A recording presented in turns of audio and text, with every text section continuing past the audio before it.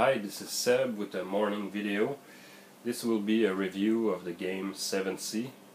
It was a request by our friend sameoldji, who don't know about the game, so here we go. In this game, it's a world about swashbuckling and sorcery, piracy and adventure, diplomacy, intrigue, archaeology, exploration, secret societies, and horror. Also, you can have a lot of humor in this game. If you like movies like Pirates of the Caribbean, Cutthroat Island, and every Zorro movie ever made, this game is for you.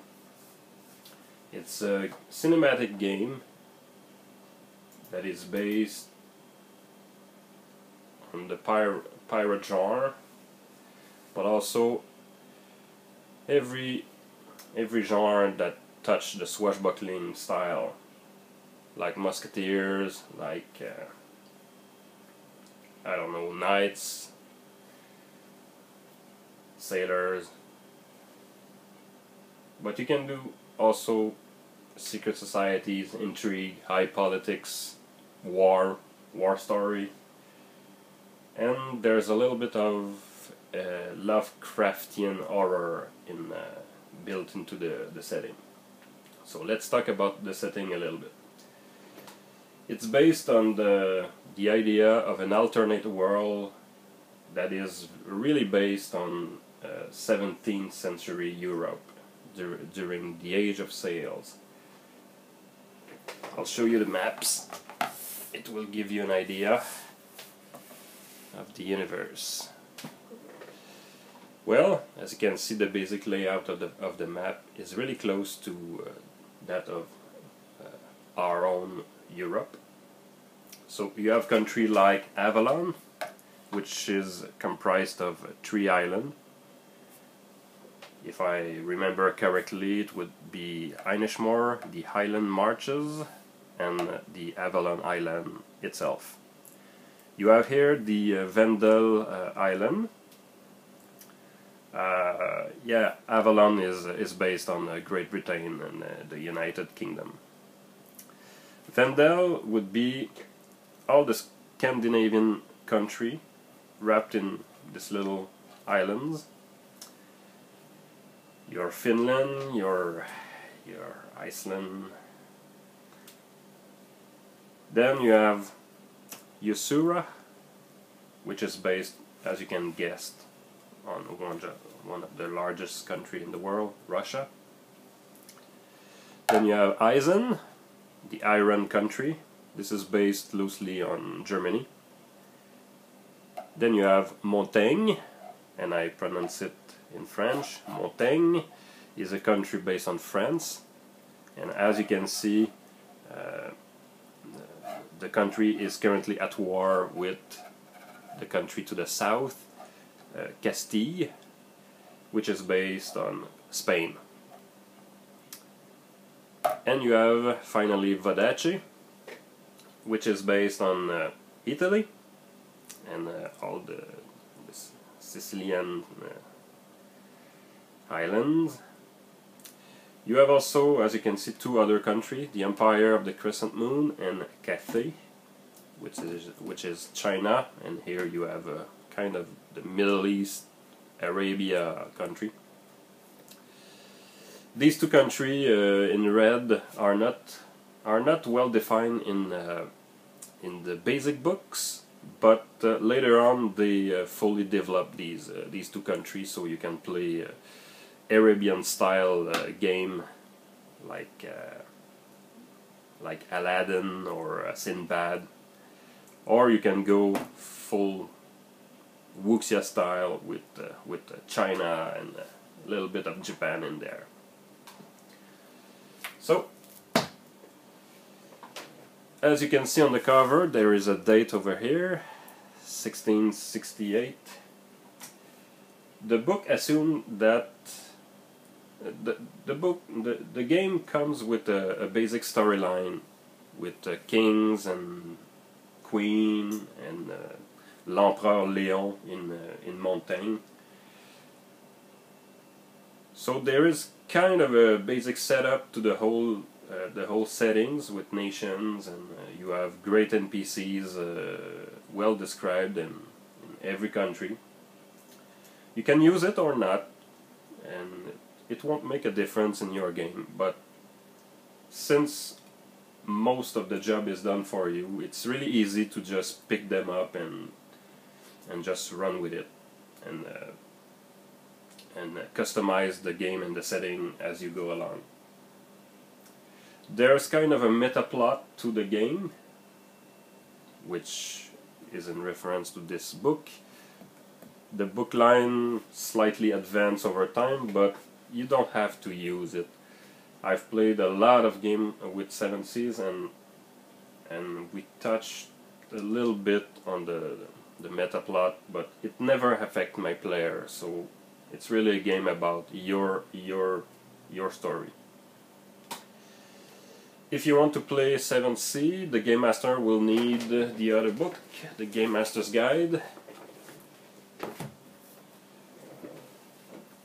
7th Sea is really a game where the player have their book and the Game Master have their own. Because since you have kings and queen and characters, important characters and meta plot, you have secrets that the GM should keep to himself, and some rules that only the GM will use.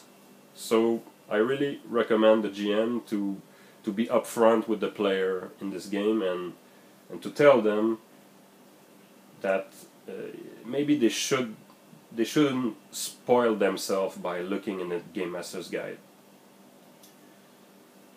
So there you go. As far as game mechanics goes, it's a pretty amazing game. It's pretty fun to play. If I should categorize it, I should say that it's high on narration, it's average on game rules, and I would say it's low on simulation or simulating the reality, unless you are simulating Jack Sparrow or Zorro or Errol Flynn. Then this game simulates a cinematic reality really well. It uses a dice pool of 10-sided dice that explode on a 10. So when you roll a 10 on your dice, you just keep rolling them and add the value to your roll.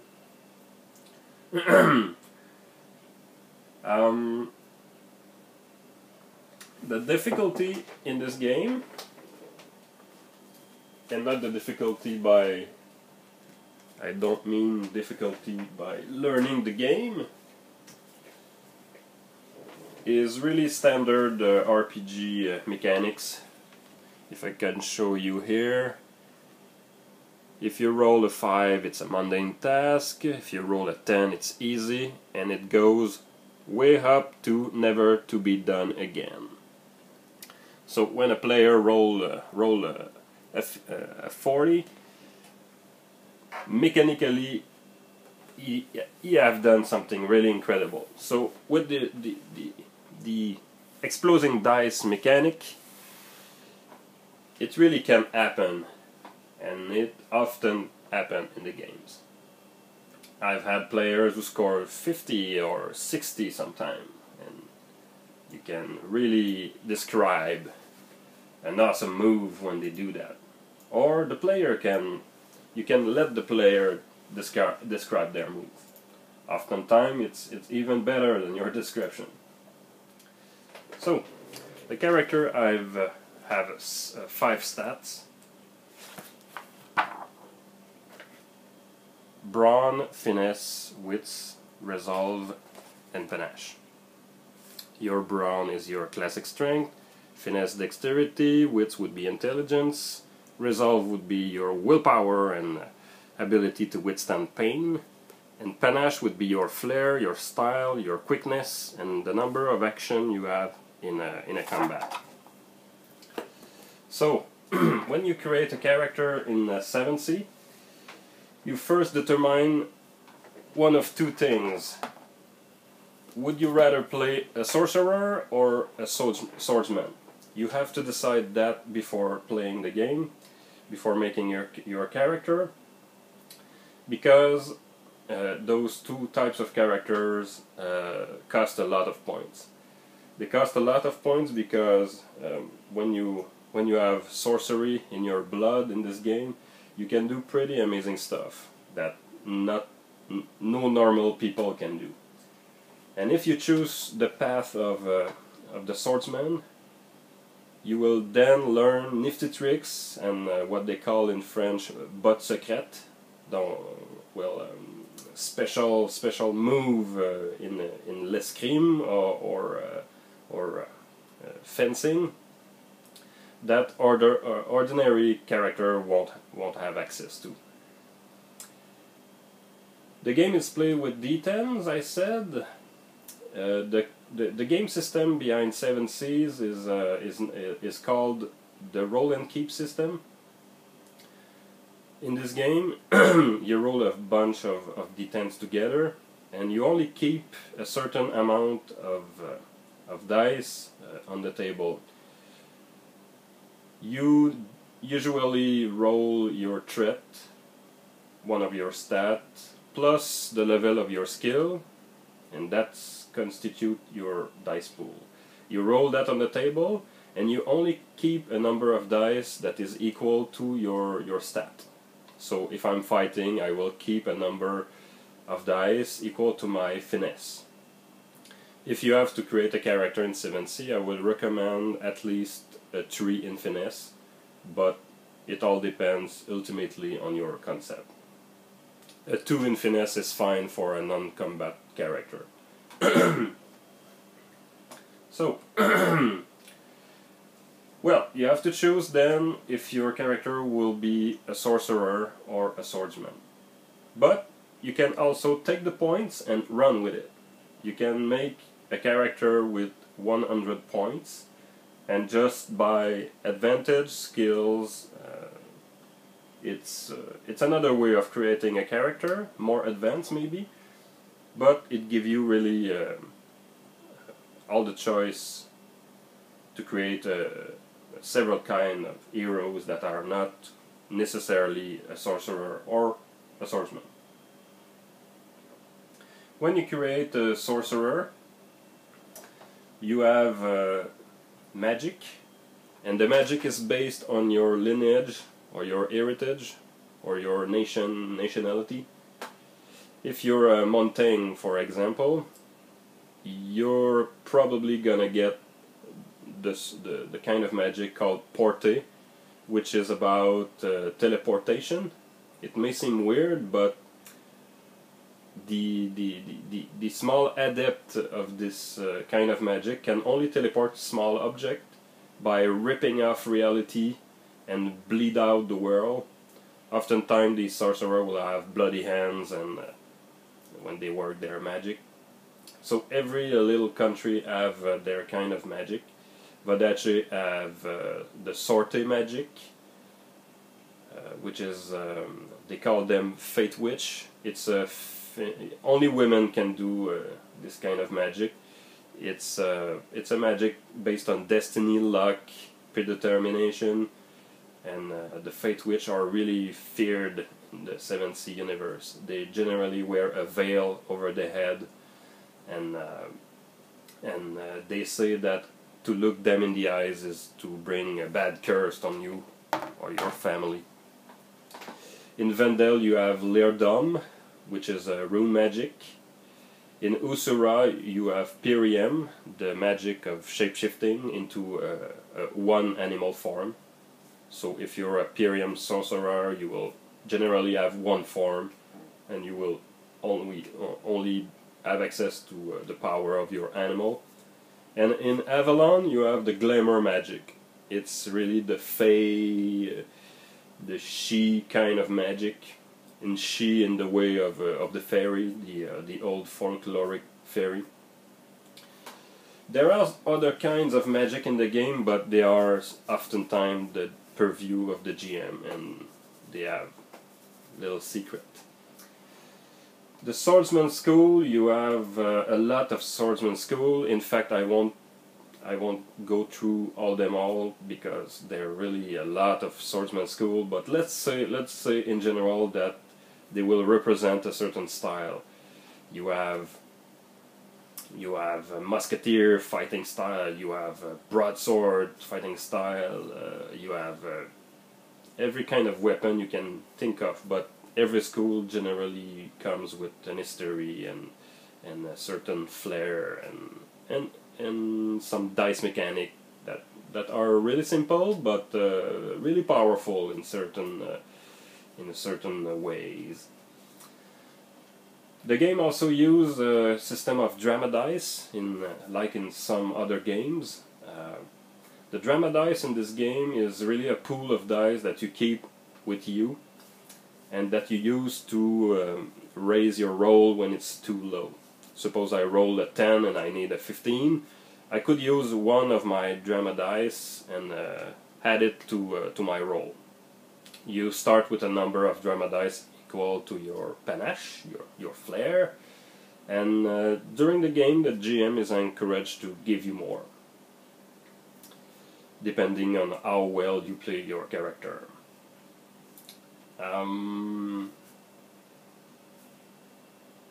The combat is very fluid in this game.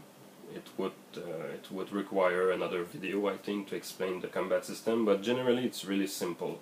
You have a number of action equal to your panache, and during a melee round you just spend your action to attack or defend yourself. And when you don't have action anymore, you cannot act anymore. Also, I would say that this game have a system of advantage. Well, you have your skills, your civil skills and martial skills that are separated on the character sheet, because you can play a more social character or a more badass warrior character. But you also have advantage. Suppose my character is attractive or wealthy or a noble. That will be figured out in the advantage section. And lastly, your character can have a background. Background are defining history bits that affect your character a lot. I used to say that backgrounds are mostly the things that can kill you. Suppose I have a mortal enemy, or an evil twin brother, or I have a treasure map tattooed on my head, or maybe my father gave me a secret before he died. Maybe I know the location of a famous artifact. All these kinds of things. And background in 7th generally complicate your life. The beauty of it, and you have to pay for it when you create your character, the beauty of it is when the GM activate or place your background into the story, he is obligated to give you more XP at the end of the game and give you drama dice, because he complicates your life. So 7th is really a good game for cinematic action. It's one of those games that at the table, if it don't create a level of trust with your player, it need to be done, because you have to trust each other with this game. This game will mechanically encourage trust between GM and player, but ultimately it will lead to that mechanically, but it's one of those games you have to trust everyone at the table to have the maximum good time. So there you go, that was my overall review for sameoldji about the game 7th.